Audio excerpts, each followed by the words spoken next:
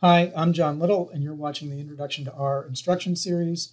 This series is part of the Rfun Learning Resource website, sponsored by the Center for Data and Visualization Sciences, part of the Duke University Libraries. Today, we're going to learn about the dplyr package. The dplyr package is part of the tidyverse set of packages or suite of packages. It helps you transform your data into a shape that is amenable to analysis for whatever your purpose is. We'll introduce 5 dplyr verbs, and we'll talk about a few keyboard shortcuts and other tips. Now let's talk about the 5 verbs. Well, let's start with 3. Filter, arrange, and select. Filter allows you to subset your data frame, your rectangular grid, by rows. So you're making your long number of rows shorter. Select allows you to subset your data grid by columns. So if you have a wide set of columns and you only want a few, you can select just a few. And then arrange allows you to sort those rows by the variable values. We'll start with filter. If I had a data grid of columns, three columns and 4 rows, and I just wanted 2 rows, I would have to filter that by some value.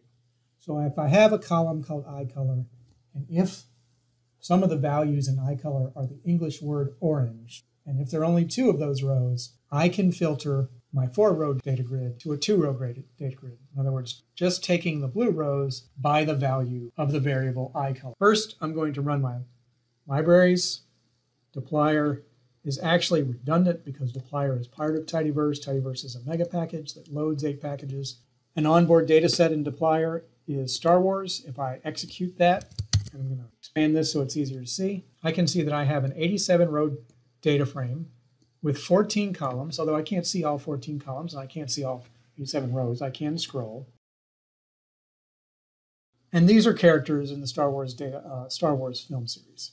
Now, if I want to filter those, I could start with the Star Wars data frame and then, using my pipe variable, filter where mass is greater than or equal to 0. Because notice in mass, if I start scrolling through, some of the values are not numbers, they're NA. All right, so this is one way to get rid of NA. It's not actually the best way. I'll show you 3 different ways. So Star Wars, and then filter where mass is greater than or equal to 0. So if I run that, I now get 59 rows as opposed to earlier where I had 87 rows. Now, if I want to preserve that subset of data frames, I have to use the assignment variable. So I'm going to bring back my code as it was originally just a moment ago. I'm going to use the assignment, and I'm going to assign the value of this expression to Star Wars small. And I'll run this one more time. And here I have my 59-row data set, subset by mass greater than or equal to 0. Okay, what if I wanted to sort this data frame?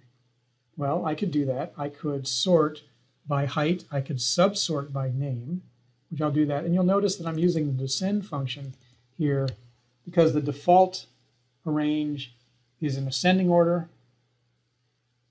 And if I put one of those variable names in the descend function, it'll be in reverse alphabetical order. Okay, so I'm starting with Star Wars small and then arranging. And when I run that, I'll see that the values in my height variable are listed in reverse numerical order, starting with 234 kilograms. Down here at lines 9 and 10, I can see that these 2 characters have the same height, 198 centimeters. And that's where the subarranging comes in. I'm subarranging then in reverse alphabetical order, so K now comes before D. That's another visual representation of a range. So if I had 4 different rows and I wanted to arrange where color name equals, dark blue comes before light blue comes before red. All of this code here will work if you want to put that into either your script. All right, now I can also subset by columns. I can select my columns by variable name. I can select them by position, in this case 2 through 4, or a combination thereof. So name through mass, column 10, column 7, and column 4 through 6. So Star Wars small, taking that data frame that I had saved earlier, I'm going to go ahead and arrange it so that I have, in this case, in ascending order, species first, followed by height. Let's have a quick look at that. So species first, and Alina species, several other species, 4 droids in alphabetical order. And then I want to select just name, species, height, mass, birth, and birth year, rather than all 14 columns.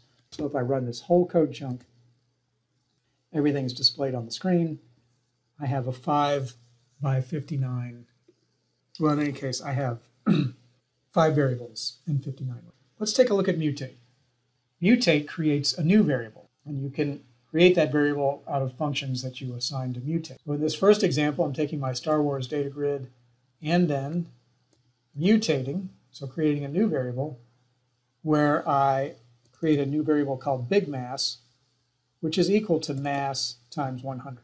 Here's mutate. I'm going to take my Star Wars small. I'm going to run some other functions that I had been running before. Let's just see what we get there. Star Wars small, select 5 variables, arrange them in descending order by height, subarranged by mass, ascending order, and then subarranged by reverse alphabetical order by name. And then I'm going to filter where species equals human. And you can see that right there. Notice the double equal sign equals equivalency.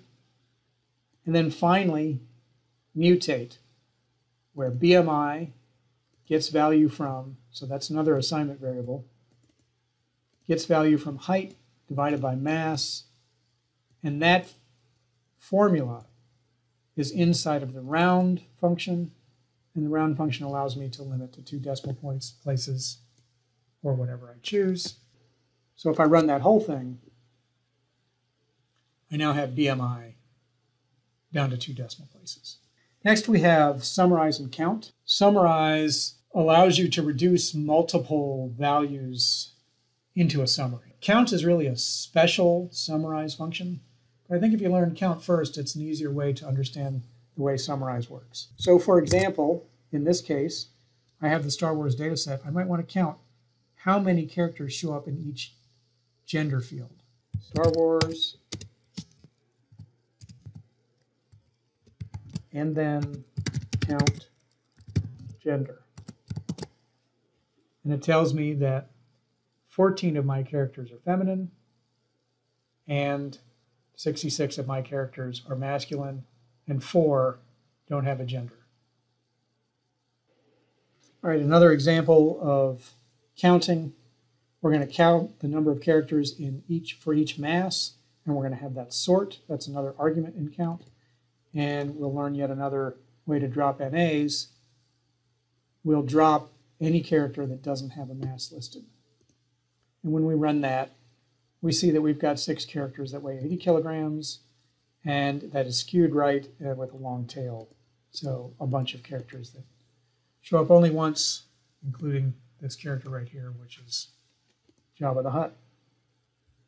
Summarize works like that. Let's build on what we learned here. Let's get the total weight of all the characters, Star Wars,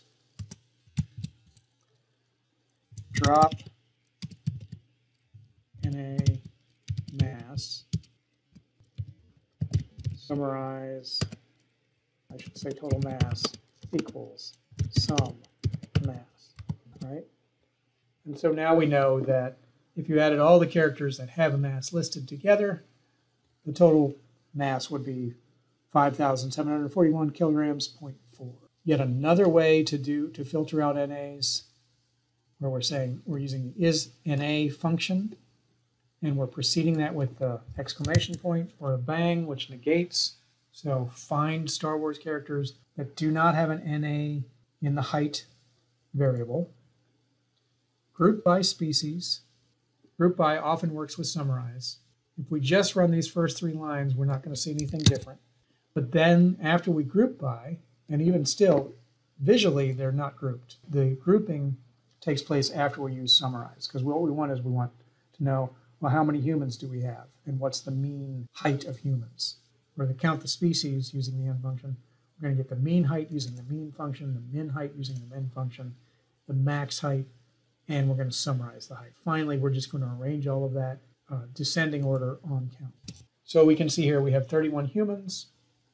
The mean height of the humans is 176 centimeters. The minimum height is 150, maximum height 202, and the summary height of all the humans 5,936 centimeters.